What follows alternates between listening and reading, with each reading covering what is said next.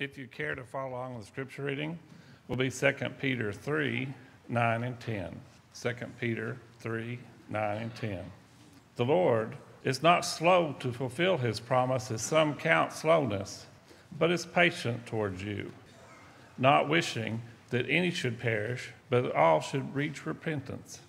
But the day of the Lord will come like a thief, and then the heavens will pass away with a roar, and the heavenly bodies will be burned up and dissolved, and the earth and the works that are done on it will be exposed. It's a blessing to be with you this morning. I'd like to welcome you once again to our worship service here at Northwest, especially any that might be visiting. We're delighted that you've chosen to be with us this morning. I hope you have an outline for this morning's lesson, and as you will see this morning, we're going to be dealing with the topic of evangelism. And I want to say that I'm deeply honored that I get to speak to you on this subject. And just as a side note, as most of you know, Garrett and his family, they're away on vacation, so we need to remember them in our prayers as well for safe travels. As we think about evangelism, most of you are aware, anybody that has been a part of a different congregation before you've come to Northwest, you realize that there's something unique about this congregation. About the Back to the Bible campaigns that we participate in, and not just that, just the overall interest in saving souls. And I want to say once again, publicly, how much I love you for that, and I pray that you never run out of a desire to save those that are lost. As you know, the campaign is approaching, and the elders have asked that a sermon be preached over evangelism as we're gearing up and we're thinking about the efforts, the work that lies ahead of us, not just on campaign, but each and every day of our lives. Before we dive into the scripture, I want to share with you a brief story about a young girl named Lisa. Lisa was, I guess you could call her your typical, stereotypical teenage girl. Lisa didn't enjoy doing a lot of the things that her parents wanted her to do, and that included coming to the worship service. She didn't like coming, and every time she came, she would tell her dad, "I'm not even listening to what the preacher says. I'm not listening to what the Bible school teacher has to say. I'm just not interested in those things." But her dad said, "Well, you're coming anyway." Well, as she graduated high school and she left the house, sure enough, she didn't return to the church. A few years later, she got married to a man who also was not a Christian. They had children. And after they had children, some members of the congregation, including Lisa's father, and the congregation that Lisa grew up attending, they started coming and wanting to study with her, wanting to talk with her more about not just her own soul, but the souls of her children, and how important it would be for her to give her life to Christ. Eventually, Lisa obeyed the gospel. And a few years after that, so did her husband. So I think about that short story. Maybe some of you can tell some that are very similar to that. I fight to hold back the tears because I just told you about my parents. I told you about my mother who wanted nothing to do with the church. I told you about my father who grew up and he had no relation to the church. And he was one that, as he would tell you, that he used to go around and be antagonistic towards the church. It wasn't just that he didn't go. He seemed to have a level of disdain for anybody who did. And there was a group of people who loved their souls. And I'm convinced because of that group of people, I'm standing right here today. There's a very special place in my heart for those who love somebody enough to bring the gospel to them and to share it. I want to encourage you this morning. I also want to challenge you a little bit as we think about evangelism and what it is that we really need to know. Well, what it is that we really need to understand. Number one on your outline, I just have 2 points for you this morning, so hopefully it'll be easy to remember. Number one is this: we need to understand that evangelism is not dead. It is not dead. Whenever I was growing up, maybe some of you can relate to a few of these scenarios. I became extremely discouraged with evangelism. I became extremely discouraged with evangelistic efforts. I had a best friend of mine. His name was Bill. Bill and I did everything together. We worked out together. We went to the gym together. We played in band together. He came to my house. I went to his house. We were running buddies. He used to come to worship with me in Blanchard. And he came several occasions, and then it became obvious to him that there were some things that were different about how he had been being brought up in the congregation that he attended of a local denomination. And so the time came, we opened up our Bibles, and I started sharing a few scriptures, and you probably already know where this is going. Bill ended up being pretty offended.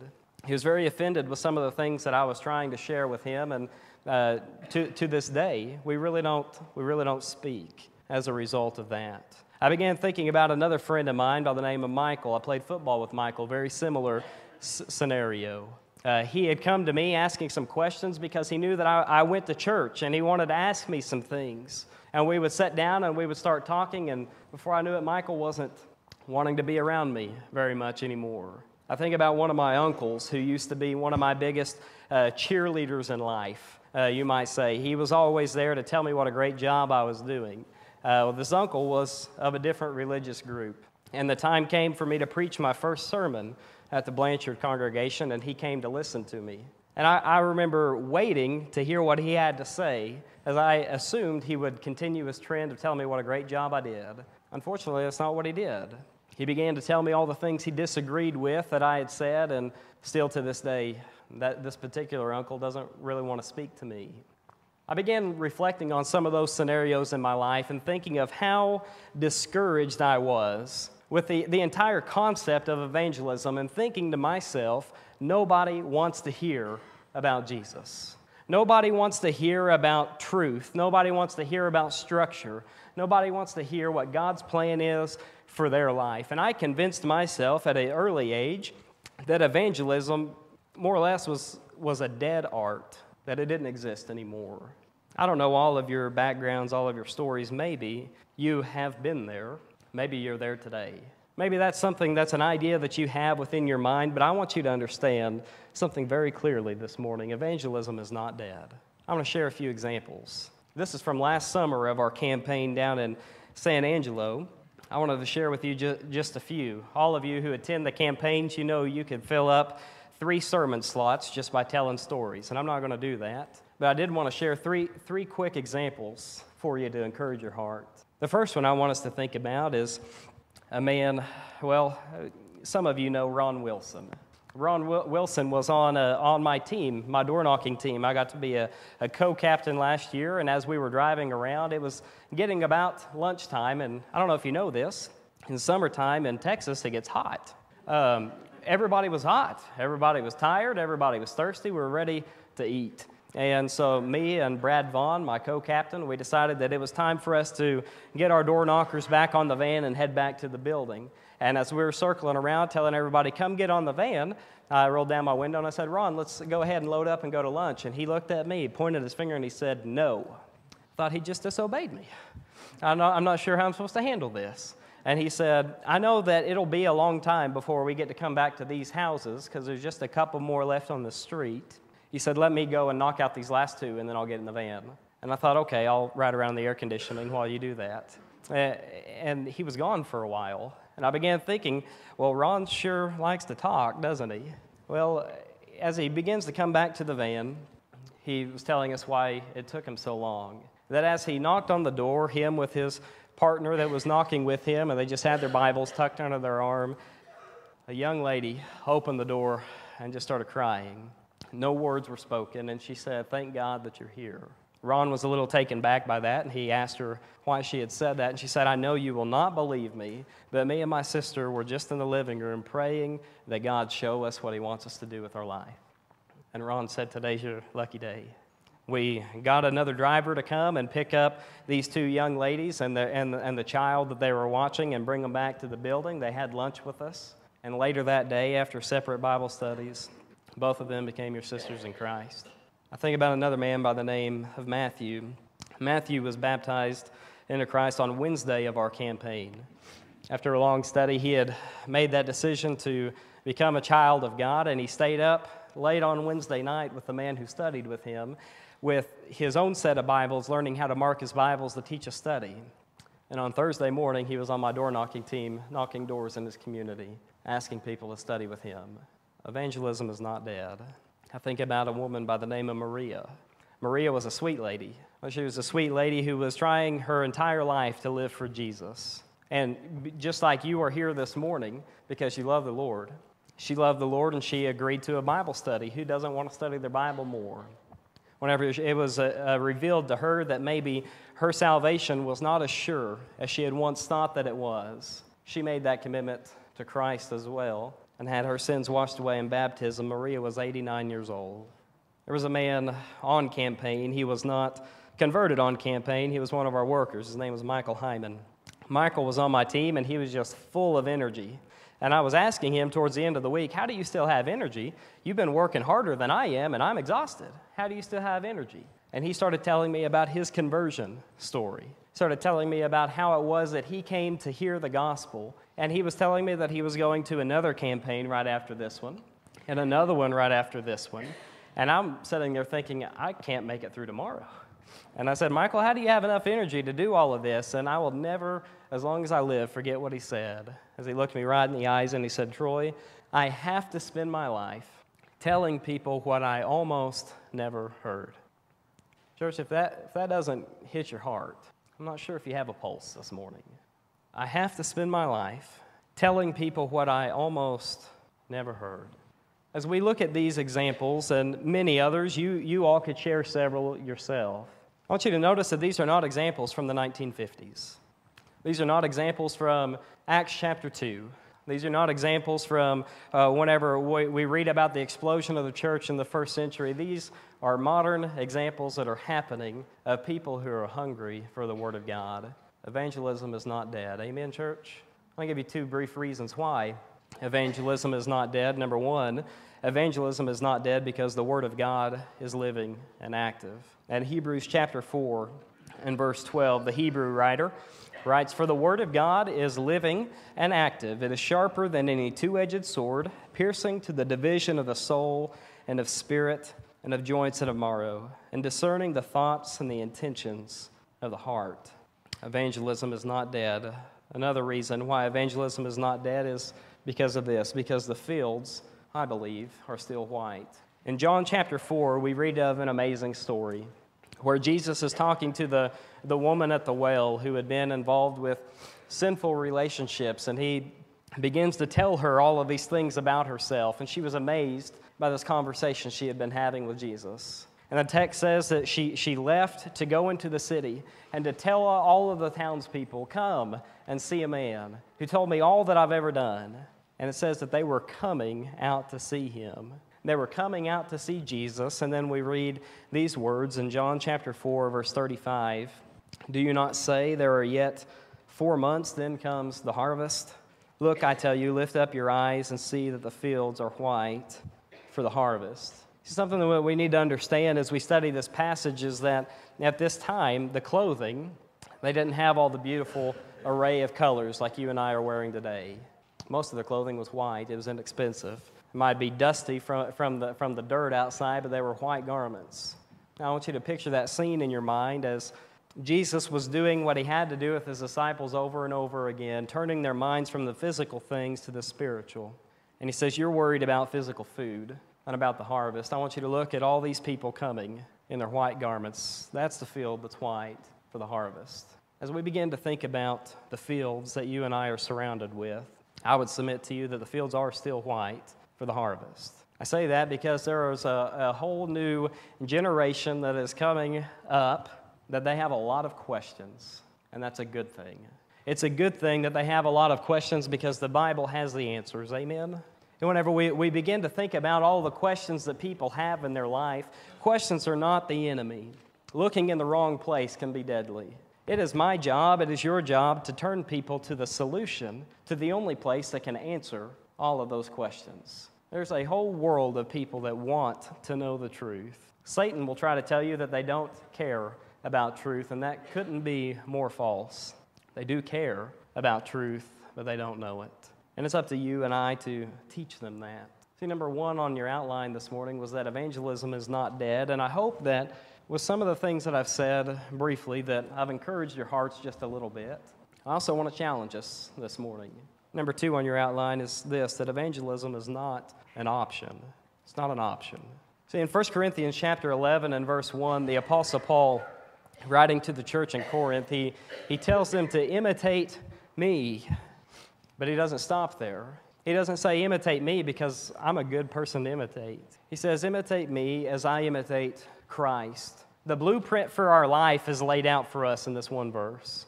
That everything that we do, the words that we use, the way that we treat each other, our priorities in life, it needs to line up with the life of Christ. He is our pattern for life. You know the scriptures. In Luke 19 and verse 10, we find that Jesus came to find and to save the sinners. One of his purposes, primary missions on this earth, was to find those who were lost and to save them. That's my mission because I'm a Christian. All of you that have made the decision to be a New Testament Christian, that is your job in life, is to fulfill the purpose of Christ by seeking and saving those that are lost. Too many Christians today say to themselves, or maybe even out loud, I can do a lot of things for the church, but evangelism is not one of them. Maybe you've said that. You've at least heard that. But I can do a lot of different things, but I can't evangelize. Too many people will have excuses that are a mile long. Here's a few. I'm too young.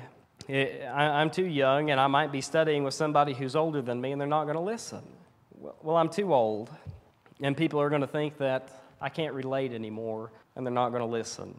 People don't want to hear about the Bible, so why should I spend my time trying to teach them? I don't know enough. What if somebody asks me a question and I don't know the answer? I might as well just stay out of it, or I'm sure you've never heard this. I'm too busy. I've got a lot of things going on in my life. My job keeps me tied up. I've got a lot of responsibilities at home. I have so many issues going on within my life. I don't have time to talk to somebody who's outside of Christ about how to enter into a saved relationship. I'm just too busy in my life. My knee hurts. I've got a headache. Any excuse that I can come up with to justify me not being involved, that'll satisfy me. I want to tell you that for years, some of those excuses, they fit me. Those are reasons that I would give why I'm not going to ask this person if they'll study with me. Last year at San Angelo, there was a man by the name of Jim Vinson. Several of you probably remember him. He left an impression on my heart. Jim was on my door-knocking team. He was in his mid-70s, and he had just had surgery on both of his feet. He had shattered the bones in his feet. He had taken a severe fall. And he had to wear these shoes that were 2 times too big for his feet in order for his braces to fit in them. Now, in that condition, he would crawl in the very back of that blue van that we have in our parking lot to go knock on those doors with us every day. And here I am sitting up in the nice captain seat, and I would feel about this big, right? And many days I would crawl in the back so he wouldn't have to. But I began thinking about this man and how he wouldn't miss a day of door knocking because he would continually say, this door, there might be a soul for Jesus. This door, there might be a soul for Jesus. After a day or a morning, of hard work, he had gotten a phone call on our way back to the church building for lunch informing him that a water line had burst at his house. And he said, I may not be back this afternoon. I got to go home and shut that water off and dig out a new trench and all of this. And we're getting close to the end of the week. And I said, Jim, you have done so much. Don't worry about it. Take care of what you need to take care of. He was back that afternoon, and he didn't miss any time. And I began looking at a man such as that who was in so much pain, could barely walk, but yet he refused to quit. And I looked at him and thought, what excuse do I have? I don't have any. I don't have any excuse to refrain from doing what the Lord has called me to do. I want to be clear about something this morning. Romans chapter 12 and 1 Corinthians chapter 12, both great passages of Scripture that teach us that not all of us have the same abilities. I'm aware of that. God has blessed each one of us in unique ways. Some of us can do some things, while some of us can do other things. And the group over here may not be good at anything over here. And I understand that. I want to share something with you that Monty Jennings shared with me soon after I moved here. I don't want any of you to tell him this because I don't want to inflate his ego. But I would often, as he would come into my office and sit down and visit with me, as he would exit my office, I would start writing down some of the things he had to say because I didn't want to forget it. I kept an electronic file entitled Moments with Monty. And one of those moments with Monty that I want to share with you is this. Monty said there's not an excuse for any individual who claims to be a Christian to not be involved with evangelism. He said there are 2 different models that you can follow. He gave the example of what he called the Philip model. from Acts chapter 8. You're familiar with this, where there was a man who was riding the eunuch, and he was studying the scriptures, but he needed some help in his understanding, and he needed somebody to guide him. He said that's one model, is we have a bunch of Philips in this congregation, a bunch of people that can guide somebody from where they are to the cross, somebody who can guide them from where they are to where they need to be spiritually. That's one method of evangelism. That's one model. And he said the other model that the Bible gives us is the Cornelius model in Acts chapter 10. You see, even before Cornelius was a Christian, when he was still outside of Christ, he was fulfilling this model. We don't have any record in Scripture indicating that Cornelius ever studied the Bible, that Cornelius ever baptized anybody, that he was responsible for their conversion. But here's what we do know about Cornelius. When he knew that the apostle was coming to preach, he went out and gathered the town to come hear him. Whenever he knew that the gospel was going to be taught, even though he wasn't the one doing the teaching, he went out to find people to come and to be taught. You see, every one of us can be involved in evangelism in one of those two models. Being willing to sit down with somebody and guide them through Scripture, or saying, you know what, I'm not confident in that, but I can go get people and bring them to you. There is no excuse for any Christian to not be involved in some way in evangelism. Amen, church?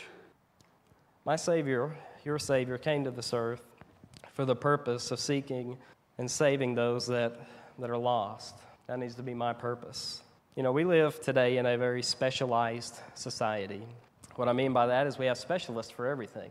Whenever an appliance goes down in your kitchen, most of the time you can't just call just anybody to have that repaired. You've got to call somebody who specializes in that. You've got to call somebody that specializes in all sorts of different things today, because that's the society that we live in, and I'm afraid that too many times we fall into that mindset within the church, that we're going to leave evangelism to the specialist. We're going to leave it to those that have been trained. We're going to leave it to those that know the most. And I want to take just a moment to brag on this congregation and say thank you, because it's evident that's not your mentality. It's evident that this congregation does not believe it's just the minister's job or it's just the elder's job, but you understand it's your job. It's all of us, that we have this responsibility to bring souls to Christ. And I'm so thankful for that, because the other model of leaving it to the specialist, I can promise you, will never, ever work. And it will never work because it's not God's plan. God's plan is for each one of us to be plugged in to evangelism. I truly believe that this congregation is filled with some of the greatest people on this planet. We have people that love the Lord. We have people that will sacrifice vacation time to go and teach complete strangers the gospel. We have teenagers that will attend and knock on doors, set up Bible studies, and teach them, whereas most other places you can't find teenagers who are willing to hold a Bible. This congregation is special. But regardless of what our involvement has been in the past with campaigns or day-to-day activities with evangelizing, I want to challenge you to do more. I want to challenge you to be higher. There might be some that are sitting here that you realize that you have never been involved in the work of this congregation as far as evangelism is concerned. I beg you this morning to change that. God calls you to change that, to be involved in bringing lost souls to Christ. But I also recognize that there might be somebody in here this morning that themselves have never decided to follow Jesus. It's really hard to lead somebody where you're not going. It's really hard to teach somebody what you don't know. If there's someone here this morning and you realize that you are outside of Christ, you're still carrying your sins, we'd love to start with you this morning. We'd love to help you. We'd love to pray with you, study with you, baptize you into Christ to have your sins taken away. But there might be someone else who is a Christian and you realize you haven't been who God has called you to be and you want to change. If there's any spiritual need that this congregation can help you with, whether by prayers, studying, encouraging, we'd invite you to come. While together we stand and we sing the song of invitation.